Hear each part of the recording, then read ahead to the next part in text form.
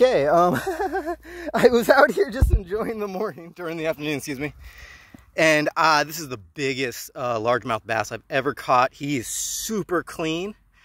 Got him off of this slender pointer. Let me get a measurement on him. Okay, so he's somewhere between 17 and 17 and a quarter inches long. Definitely the largest freshwater fish I've ever caught. But man, look at him shine. All right, let's get him back in the water and off this this rig. All right, he's been nice and calm this entire time. I'm gonna grab him.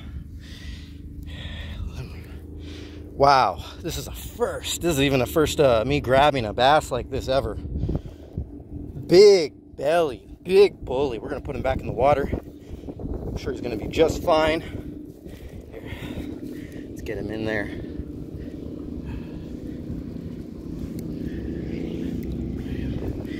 Hang on, Bubba. Don't turn upside down. There we go. There we go. There he goes. There he goes. He snapped back into it. My goodness, I'd be surprised if I could catch something else that size out here, but you never know. And that's what I'm finding out is you never know.